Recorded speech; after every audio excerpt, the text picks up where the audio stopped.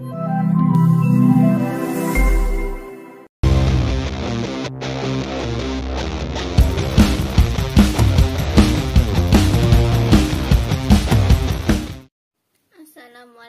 warahmatullahi wabarakatuh. My name is Hashifah Hapsari. I am from BBC Koja. In this time, I want to tell you the story about do good and have good. This is a story of a mango tree.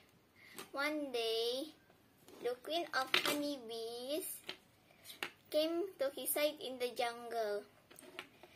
There was a peepal tree and a mango tree. The queen first went to the peepal tree and asked for permission to make their hive. Hey peepal tree, we are new in this jungle. Can you please give us some space under your set?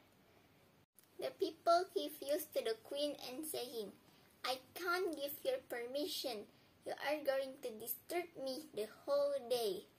The queen with a disappointment went to the mango tree and asked him for help. Please mango tree, can I make my hive under your set? The mango tree was kind and sweet just like his fruit. He agreed to give permission to the queen. They all lived happily in the jungle until a carpenter came for the woods. He firstly liked the mango tree and wants to cut it, but then noticed the beehive and decided not to cut it. He then decided to cut the peepal tree. As the carpenter was trying to cut the peepal tree, he began to cry for help. The mango tree listened his voice and asked the queen of honeybees to help the peepal tree.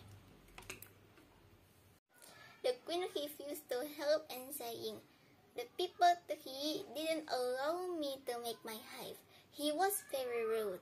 I'm not going to help him. The mango tree listened to the queen and then saying, we should not do bad things to people who do bad things to you. We should always do good to have good. The queen understood and immediately commanded her soldiers bees to help